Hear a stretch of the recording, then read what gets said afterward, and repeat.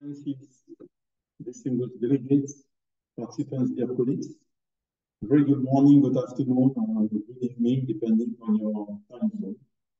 My name is Dominique Bergeron. I'm the director of the FAO Liaison Office in Geneva, and I will be moderating today's session. Let me start by thanking you all for taking the time to attend to this session. We very appreciate your support and interest in what we do. As you may already know, FAO Geneva is organizing trade dialogues in collaboration with the FAO Market and Trade Division. And through this series, our objective is to share information on relevant and timely topics related to agriculture, trade, and food security. Before introducing our speaker, I would like to briefly touch upon the topic for today's briefing session. As you all know, trade plays an important role in providing sufficient, diverse, and food. It also generates income and employment for farmers, workers, and traders in the entire agriculture and food industry. Since 1995, food and agriculture trade has more than doubled in volume and calories. Today, more countries trade with each other. The share of production traded for agricultural commodities has been also gradually increasing over time. According to the latest OECD FAO Agricultural Outlook, covering the period 2023-2032, the share of production traded has risen from an average of 15% in 2000 to 23% in the baseline period 2020-2022. Dominique, excuse me, I interrupt you. Your sound is not very clear. Okay. No, we cannot hear you. No. Can you hear me better? Yes, it is better right now. Okay, Thank you very much. I'm really sorry. Shall I start again, or? If you don't mind, maybe we can. Okay, very good. Let me do it then. I apologize to the participants. I was not aware of this problem. So, as I said, good morning and warm welcome to this briefing. And of course, I would like to thank you all for participating and for your interest in this briefing. As you already know, FAO Geneva is organizing trade dialogues in collaboration with the FAO Market and Trade Division. And through this series, our objective is to share information on relevant and timely topics related to agricultural trade and food security. And I would like to say a few words on today's briefing session. As you know, trade plays an important role in providing sufficient, diverse, and nutritious food. It also generates incomes and employment for farmers, workers, and traders in the entire agricultural and food industry across countries. As a matter of fact, since 1995, food and agricultural trade has more than doubled in volume and in calories. Today, more countries trade with each other. The share of production traded for agricultural commodities has been also gradually increasing over time. According to the latest OECD FAO Agricultural Outlook, which covers the period 2023-2032, the share of production traded has risen from an average of 15% in 2000 to 23% in the baseline period 2020-2022. Trade is closely linked to food security. Indeed, the 2030 Agenda recognizes the key role of trade in addressing food security, nutrition, and sustainable agriculture. Food security exists, as you know, when all people at all times have physical and economic access to sufficient, safe, and nutritious food that meets their dietary needs and food preferences for an active and healthy life. Agricultural trade can help improve food security in its different dimensions. On the other hand, the food security situation in a country or region can also be severely impacted when trade is disrupted. With this background, today's session will focus on the recent shipping disruptions to trade with implication for global food security situation. Before starting, and as usual, I would like to share some details regarding the logistic and housekeeping for this virtual session, which will be held in English with no interpretation. It will be recorded and will be shared with the participants along with the presentation relevant to this session. It is scheduled to last for about 45 minutes. We have reserved sometimes toward the end of the session for questions, and we ask you to submit those questions in the Q&A module. Do not use the chat box that is not activated, so please use the Q&A module. Kindly state your name and organization or institution, and we will try to accommodate as many questions as possible, either in writing or orally during the session. So that's it for housekeeping, and let me introduce our speakers today. And we are very pleased to have two eminent colleagues from joining from our headquarters in Rome, Mr. Boubacar Ben Belhassen, who is the director of FAO Market and Trade Division, and whom I'm sure many of you know, and Ms. Monika Totova, who is a senior economist within that FAO Market and Trade Division, and who is also serving as the secretary of the Agricultural Market Information System, which you all know, in short, AMIS. So without taking much time, now I would like to give the floor to Monika for our presentation. Monika, the floor is yours. Warm welcome. Thank you, Dominique, for the introduction. I hope everybody can hear me loud and clear. Since I'm a bit technologically challenged, Pinan agreed to operate the presentation. So we can go to the first slide, Pinan. Thank you very much. Good afternoon from Rome. Warm welcome to everyone. I'm particularly delighted to see colleagues from other international organizations. And I hope at the end they will also, should there be room, participate in the discussion and answer questions based on their analysis. So, shipping is an integral part of moving goods, would they be food commodities, spare parts, inputs for industrial production, medicines, etc., from producers to consumers. As it is often the case when logistical systems, including shipping, run smoothly, they do not receive much attention. However, they become more evident once there are disruptions or problems that arise. Shipping, considering that by definition, it is impacted by nature and by typhoons, by weather developments, etc., etc. However, impacts of those natural events are usually very short-lived and rather localized. So, if you allow me a few words about the agricultural trade in general before we delve into the briefing. More than 80% of the world trade in grains and oilseeds is shipped by the sea. And typically, this is done by dry bulk carriers. Dry bulk carriers are differentiated on their tonnage, deadweight tonnage, and they can transport a variety of cargoes from agricultural commodities, fertilizer, iron and ore, coal, cement, all sorts of things that can be transported in bulk. Thus, the shipments for agricultural commodities are, for lack of better word, competing with the demand from the industrial sector.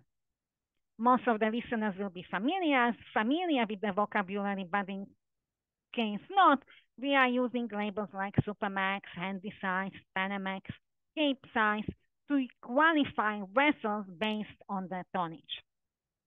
All the vessels, of course, are decommissioned. New vessels enter the market, and this is usually the size of the availability for the shipping is determined by the demand from non-agricultural sectors. According to the shipping industry reports, there is still excess capacity in the shipping industry right now. Some agricultural commodities, for example, rice, tend to be shipped more in the containers. Also, agricultural commodities depends, the choice whether bulk or container would also depend on the size of the market. generally, the smaller markets, also less matured markets, they might be more inclined to import in containers as opposed to dry bulk, which also has to do with the port infrastructure. Next slide, please. Pinar, we can move to the next slide. I'm having some technical issues. I will move to the next slide in a very bit. All right, thank you. So I will start on the next slide. In the past, we spoke about the shock or the disruptions that come from the shipping from the weather events, for example. But in the past 4 years or so, we also had a number of shocks that were really not anticipated ahead of time. The first one would be the COVID-19 pandemic. The COVID-19 pandemic increased demand for the consumer goods, increased demand for the medical type of goods, which were imported for great part from Asia towards other markets, which increased the demand of shipping, which coupled with the measures introduced to limit the spread of the virus, led to delays in shipping and increasing shipping costs. Then in 2021, in March, as you can see on the picture on the left side, there was the 6-day obstruction of the Suez Canal, which Suez Canal for some part is navigable both ways, but this incident happened in the part which was only navigable one way. So it led to a complete blockage of all transit, with more than 430 vessels blocked in this incident. Each additional day of delay was tying up to additional 0.5% of the global shipping capacity waiting in the queues in the Suez Canal, considering its importance connecting Asia with Europe. So for shipping lines, this resulted in a time cost for the vessels, loss of revenues and loss of capacity, as passing the canal with the delay means that you are going to miss the slot in the port you will be calling next, right? So there was this whole build-up in the system, which then led to significant delays. And another rather recent example was the disruption of the seaborne trains from Ukraine after the Black Sea route from Ukrainian ports was blocked due to the war. So this was the case between February 2022 to from February 2022 to July 2022. Then following the introduction and implementation of the Black Sea Grain Initiative, things smooth out. The concern that they were present following the cessation of the Black Sea Grain Initiative were somehow mitigated by the restoration or by introduction of a humanitarian corridor that hugs very closely the coastline. Last but not least, and somehow less in the public focus, there have been disruptions in several inland waterways that challenge the transportation in the major agriculture exporting countries, including Rhine in Germany, the Mississippi River in the United States, and the Tapajos River in Brazil. The situation in the Mississippi River has improved and the drought advisory is no longer in place. Moving to the next slide, let me now focus on the two main shipping bottlenecks that materialized relatively recently, and that would be the Panama Canal and the Red Sea, which facilitate trade of around a fifth of global bulk grain and oilseeds. We can move next. So, going to the Panama Canal. Panama Canal restrictions started a little bit earlier, since about July 2023, but they were relatively minor, and then they progressively worsened towards the end of 2023. The Panama Canal transports about 5% of global maritime trade, and the most affected sectors would be petroleum, chemical, and non-metallic mineral products, Panama Canal, contrary to popular belief, is not exactly a straight canal. So it is quite an engineering feat, covers approximately 80 kilometers between the Atlantic and Pacific Oceans, and it is a system of locks. And these locks, with the domes that act as lifts, need fresh water to actually work, as you see on the picture on the left-hand side. So even without the record drought the country experienced in 2003, the population growth in the country means that the demand for the fresh water in 2023 is much higher than it was in 1914 when these locks were being built. So the water comes from the Gatun Lake in the middle, and under normal conditions, the Panama Canal would facilitate transport of about 13,000 to 14,000 vessels each year, which translates between the 35 and 38 vessels daily. Next slide, please. So the water levels resulting from extreme droughts, and that was also exacerbated by the El Nino event, capped the number and the size of the vessels that were passing through these Panama Canal locks. The first reductions were introduced in July 2023. By January 2024, they reached nearly 40% of the volumes of 1 year ago, leading to extended waiting times and diversions, especially for tankers and dry cargoes. As it turns out, the companies that are, let's say,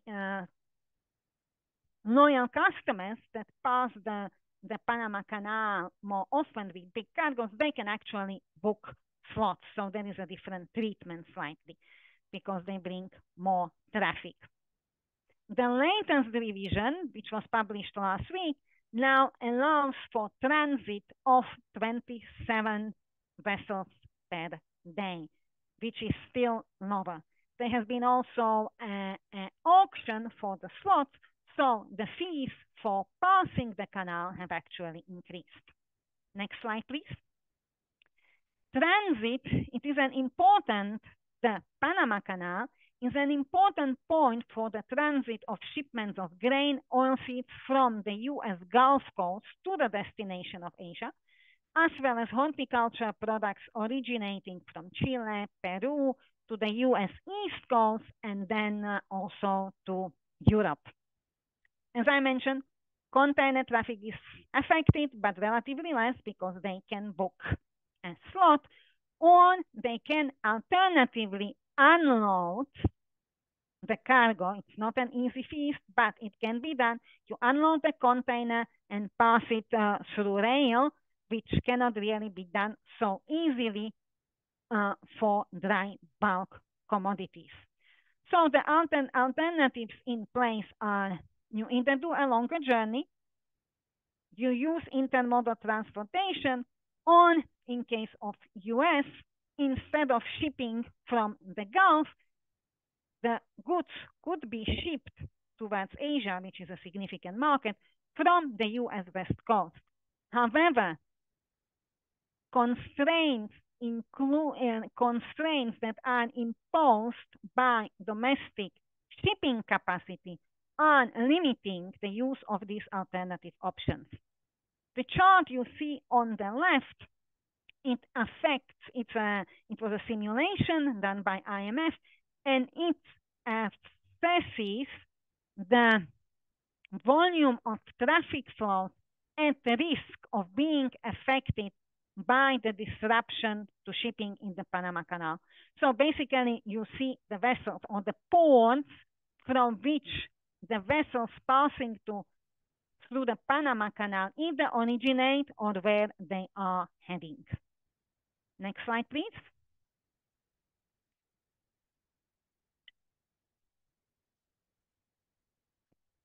Moving to the Red Sea, you will notice that for Red Sea, I use the term disruption while for the Panama Canal, I use the word restriction, all right?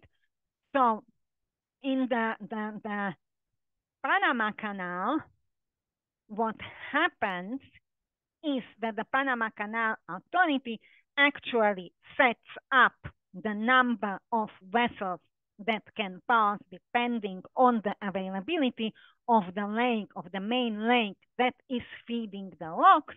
Now, the shipping got more expensive, and you might need to pay more for the transit. You might need to auction for the spot to pass the Panama Canal, but you are aware of this existing bottleneck, and there is a certain degree of transparency and predictability, if you wish. This is the situation, this is what you are going to pay, this is when you are going to pass, all right? What is happening in Red Sea is more of a shipping disruption, considering its uncertainty that is associated with it.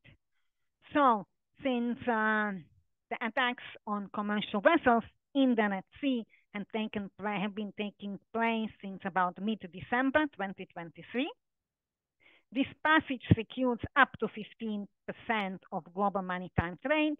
The most affected sectors are energy products, mostly crude oil and LPG, and as it was the case in the Panama Canal, chemical and non-metallic mineral products. It is an important shipping route connecting Indian Ocean with the Mediterranean Sea via Red Sea and the Suez Canal. Next slide, please. So there have been more than 50 attacks since November 2023. The latest information covering the first decade of March indicates that maritime shipping through the Suez Canal has decreased even further in March, with the estimated transit volumes down over 60% in the first decade, compared to the 55% in February. In total, shipping volume equivalent to about 1.5% of 2023 global maritime trade has been diverted away from the Red Sea, and this rerouting efficiently began in mid-December. So what is this 1.5% of the global maritime trade? It is equivalent to about 2,100 vessels, carrying an estimated 180 million metric tons of goods, any goods, right? We are not talking specifically about agriculture. In this case, it is any cargo. And you observe it right there on the slide that the number of calls, number of passings through the Bab al-Mandeb Strait, and then also some vessels will stay unload in the Red Sea, for example, in the Jeddah airport. Some will continue towards Suez Canal, but the calls have declined in both cases. Next slide, please. As the calls decline in the Bab el-Mandeb and the Suez Canal, the calls in the Cape of Good Hope have increased. So several shipping companies responded to the threat of attacks by rerouting maritime traffic. Reports, anecdotal evidence on beginning to emerge, indicating bottlenecks around the route that goes around the Cape of Good Hope, since traditionally this route has not been accustomed, or more recently, it has not been accustomed to increased level of traffic volumes. Right? So if we compare it, the transit volume increased by 108% compared to last year in the Cape of Good Hope in the first decade of March. We can move to the next slide when we go and talk about the implications. So the events in the Red Sea have already, or they impacted very rather early on the global value chain and delayed deliveries of components in the just-in-time delivery system, which are important for the industrial sector. For agricultural commodities, this passage is important to secure the export of grains and oilseeds from the EU, Russian Federation, Ukraine, to Asia and East Africa. Similarly, rice and other commodities head eastwards from Asia. Fertilizer trade, including potash from Russian Federation to Asia, also transits through the Red Sea. Rice tends to be shipped in the containers, as I have mentioned. So the shipping, according to the calculations that were done early on by the colleagues in the IGC, calculated that rerouting grain deliveries, bulk grain deliveries from Europe to Asia via Cape of Good Hope adds an estimated 10-15 days of journey time and about $10 per ton to freight costs. There are extra costs for example, LPG tankers that would be carrying liquid ammonia because they pose additional risk. There would be extra costs, or the cost of diversion would be higher for perishable products that need to be refrigerated, need to be, etc., etc. Even if vessels are not rerouted, the insurance cost for passing the strait, Bab el-Mandab, have been reported to have increased, although the cost of insurance is often considered proprietary and not as easy to obtain. The early attacks were directed at the container vessels. However, in January 2024, it was a dry bulk carrier, then it was an oil carrier that was hit, and one of the most significant ones was the dry, it was in about mid-February, 18th of February, there was a dry bulk carrier which was carrying about 21,000 tons of ammonium phosphate sulfur fertilizer. The crew eventually escaped unharmed, but the vessel sunk on the 2nd of March, leaking not only fertilizer, but also fuel and heavy oils and you name it, whatever is on a vessel, raising concerns about environmental disaster and impact on the fishing livelihoods. So the environmental implications, actually, there is more than one. There is this direct implication from pollution from the vessels that might be hit in the process or were hit in the Red Sea, but there is also the impact of the longer shipping route. As the longer shipping route might take extra 10-15 days or longer, depending how the situation is going to develop, obviously the vessels are traveling, covering longer journeys, and they are emitting more CO2 emissions. But also to make up for the lost time, they will go faster. And if they are going to go faster, they are emitting more per unit than they would have done otherwise. There is also a danger, which was up to recently was a theoretical danger of increasing potential for piracy attacks in areas. Just earlier this week, there was a vessel carrying coal, which was indeed attacked by pirates. So we can move to the next slide. I think I have a technical problem again. I will do it. I don't know what's happening, but I apologize for that. So what this means is that first, think about Egypt. While in Panama Canal, they are the vessels are passing and they might be auctioning for them, bidding for how much they pay for the passage, Egypt actually is, for them, the Suez Canal is the main source of foreign currency, with a direct macroeconomic impact on its economy. The Suez Canal revenue in January was down by 47%, which was a loss of almost 350,000 million US dollars.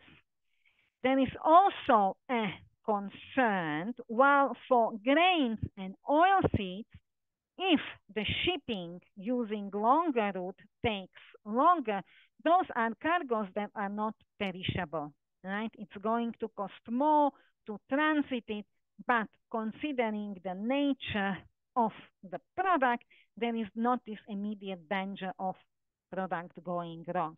This is not the case on the perishable products and live animals, which this is the time of the year that the shipments of live animals from, for example, Australia to Near East are going strong in preparation during the Ramadan and preparation for the upcoming Eid. So, New Zealand banned exports of live sheep via sea at the end of 2022, but Australia is considering this ban, but is still exporting this live sheep. Looking at the trade data, these show already now a significant decline in live sheep exports. Already in the last quarter of 2023, comparing to last quarter of 2022, there was a decline of about 20%. In January, the trade data we have now indicate only shipments to Malaysia and Indonesia. There are similar impacts also on the chilled and frozen meat sectors. It also creates issues if you are going to, for example, deliver the live animals or whatever cargo into ports that are in the Red Sea, but you are not going to cross the Suez Canal. So if you were exporting, for example, meat from Australia to Saudi Arabia and you would unload it on Jeddah, it is not quite possible. I mean, it is possible now if you are going to take the risk. So you would unload in Daman, in the Persian Gulf, and then truck the containers to the destination, and then again truck empty containers back to the port of Daman, so they can be again put into the system, right? Which leads into the delays, but it also leads to increased costs. Traditionally, the higher demand during the Ramadan and Eid usually pushes the prices even higher. So, combination of these two factors can lead into additional increases in the food prices. Also, as of now, we have not, the energy prices have held up. There have not been significant changes in the energy prices. However, we all know that agriculture is a very energy intensive sector. You need the fuel for agricultural operations, but you also need the energy to produce fertilizer, to produce agricultural inputs, etc., etc. Should there be another shock that would put the energy prices higher, this would have an impact on the agriculture, on the prices of agriculture inputs. Last, moving on, the Red Sea, these disruptions in the Red Sea could impact the competitiveness of different origins, which means that for Asian customers, for example, if they have to pay higher premiums or they have to pay higher shipping costs, the destinations from the Black Sea and other European sources origin might not be as attractive, and instead they might be sourcing their needs from the American continent or even from Australia. Right?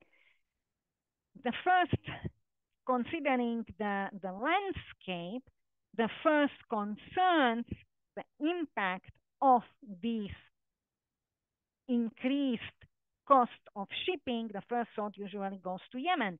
Yemen imports 95% of its food. And if they have to pay more for the shipping to get the goods in, this will have impact on the country's economy.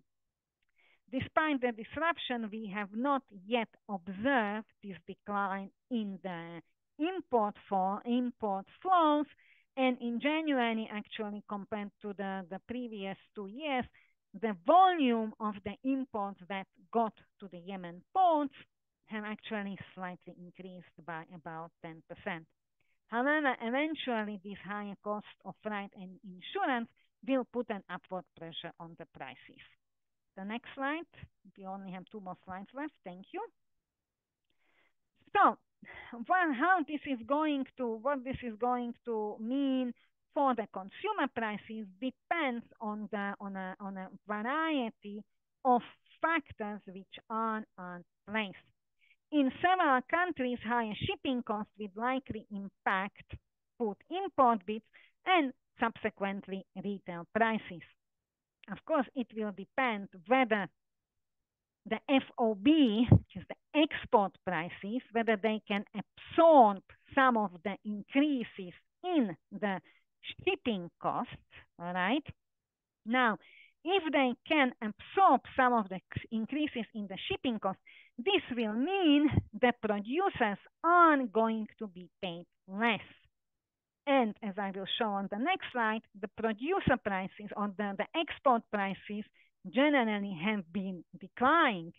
If producers receive even less for their product, which considering that the markets are now relatively well supplied, they will, when it comes to time to plant again in the future, they will reconsider how much they are going to plant if the prices are lower.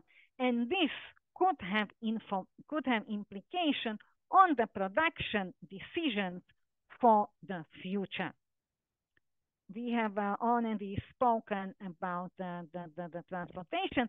What is also, there is quite a bit of interest in looking for alternative shipping routes. There has been quite an increasing interest in the rail transportation across Eurasia, transiting goods from China via Russian Federation, right? Discussions on the India, Middle East, Europe corridor, which were started in about September last year, the ongoing shipping disruptions are adding additional fuel, additional impetus to this discussion of creating a land corridor. Of course, those are discussions that are more for the longer run. Now, going to the last slide, I just wanted to show you what I have already mentioned before, but graphically, that the food prices generally, the FAO Food Price Index looks at export prices, right? So those have been generally declining, with the exception of sugar that has been quite volatile, but there are underlying supply issues there, while the prices of the shipping prices have been increasing. So, Pinar, I will leave it here, and I will be looking forward to questions, so we have some time left. Thank you.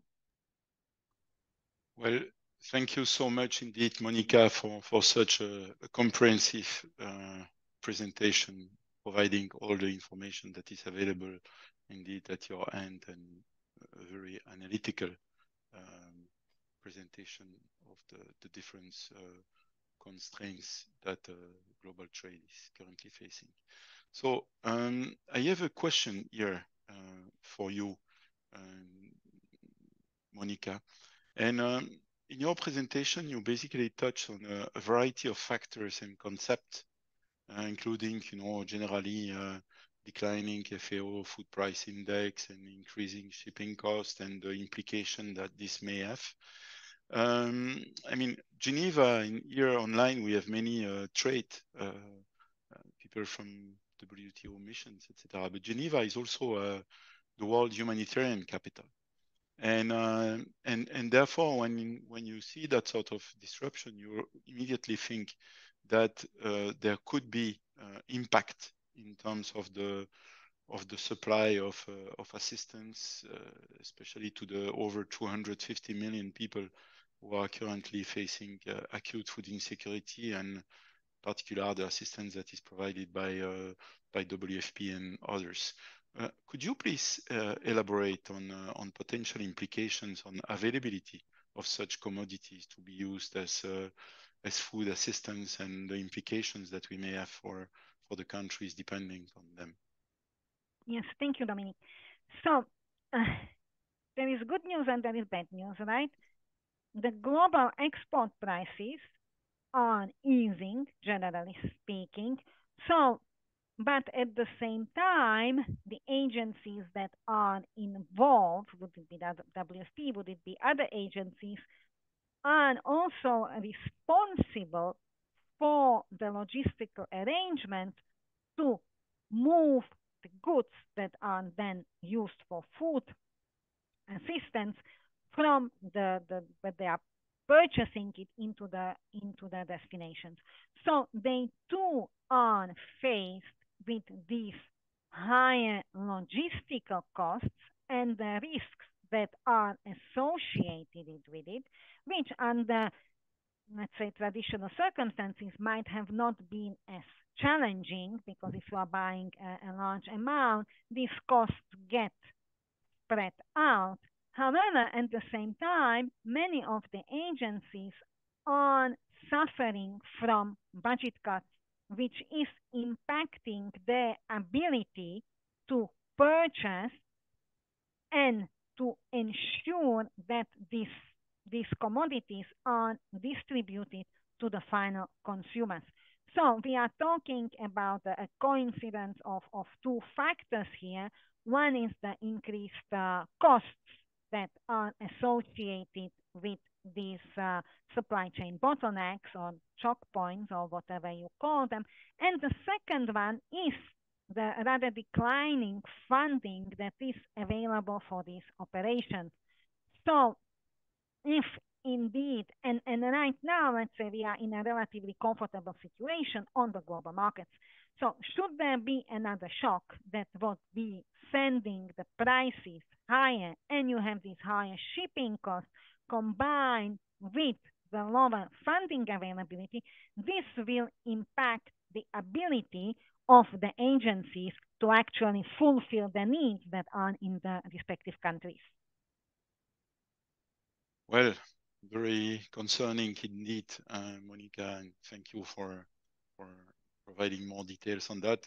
For everybody information, in around 20 of April, we will be coming out with the 2024 edition of the Global Report on Food Crisis that will indeed present the acute food insecurity situation, in which, as you say, double burden, increased cost, and less funding going to that sort of activity. So very concerning in terms of global food insecurity. So colleagues, I don't see any other question in the Q&A module. So I would like to now invite Boubacar Ben Belalsen, the director of the Trade and Market Division, to deliver some words of wisdom in concluding remarks. Over to you, Boubacar. We can't hear you, Boubacar. You're muted. Today we have technical issues. Yeah, it's a day of technical issues, it seems. Thank you, Dominique. Good afternoon from Rome. Dear colleagues, ladies and gentlemen, thank you for joining us in this briefing session and for your interest and participation We hope that you found the session informative and then it has contributed to promoting and to gaining a better understanding of the current challenges that face global agriculture supply chains and their possible implication for food security. As Dominique highlighted in his opening, in FAO, we recognize the essential role that international agri-food trade and the global value chains can play in meeting the global food security objectives. And as you know very well, trade is recognized as one of the key means of implementation for the 2030 agenda and the SDGs. So this highlights the critical importance attached to trade. In the 2020 edition of one of the FAO flagship reports, and it's the flagships, one of them is the State of Agricultural Commodity Markets, what we refer to as SOCO.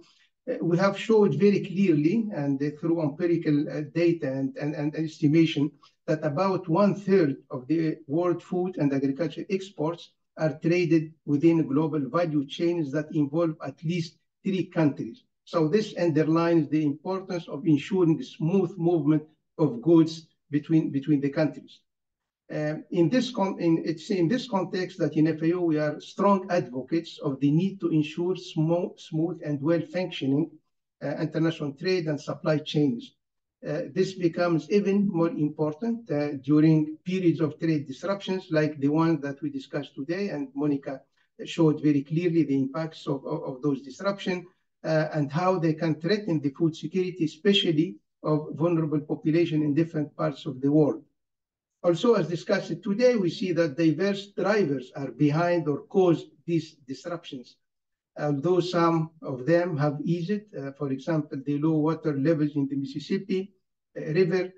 In other parts, like in the Panama Canal, low waters continue to constrain the crossings, with implication for transportation and logistics in major exporting countries.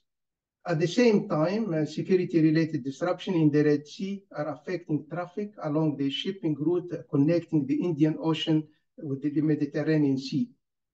This diversity of the causes and also the complexity of the challenges highlight the need for efficient and sustainable logistics and transportation networks including through partnerships and agreement, knowledge sharing, and appropriate policies that promote robust and resilient supply chains. So these are a very important policy or important recommendation that we promote in FAO.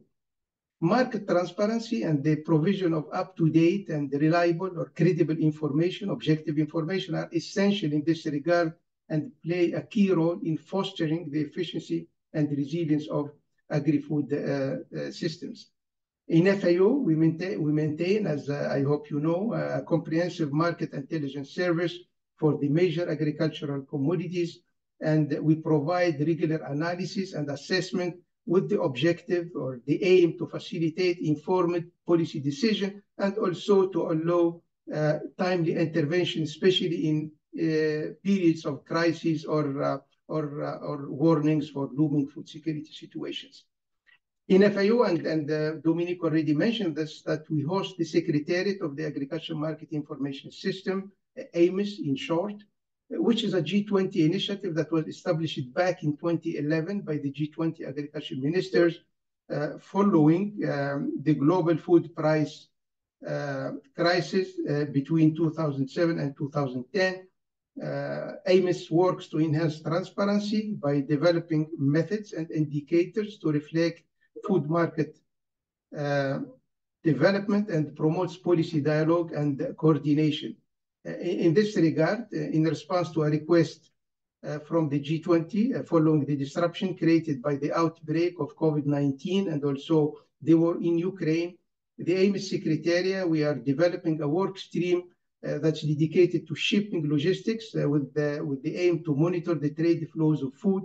And it's hoped that this should allow us to have good information and to also be able to conduct better and timely assessment of the impacts of trade and shipping disruption. So this is work coming up, and we hope we'll have the opportunity to present it in a future briefing session. Once again, thank you for joining us today, and we look forward to engaging with you in future events. Dominique, back to you, and thank you for the opportunity. Yeah, thank you very much indeed, Boubacar, for your remarks and for informing us on this new work stream that you have in your division. And of course, we'll all be looking forward to further briefing on this very important topic. So I take this opportunity, Boubacar, to thank you personally, but also your division colleague who's in your division, Monica, for excellent presentation.